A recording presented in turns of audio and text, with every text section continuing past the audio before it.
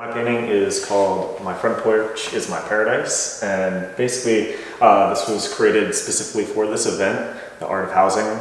to raise funds for Housing Families First. The piece and kind of the whole idea with the art is that you know, what it takes to make like a house into a home, the things that you know, allow us to demonstrate stability and like comfort and the feeling that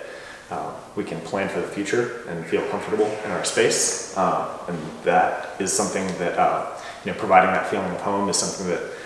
Housing Families First obviously like serves a great need in the community, and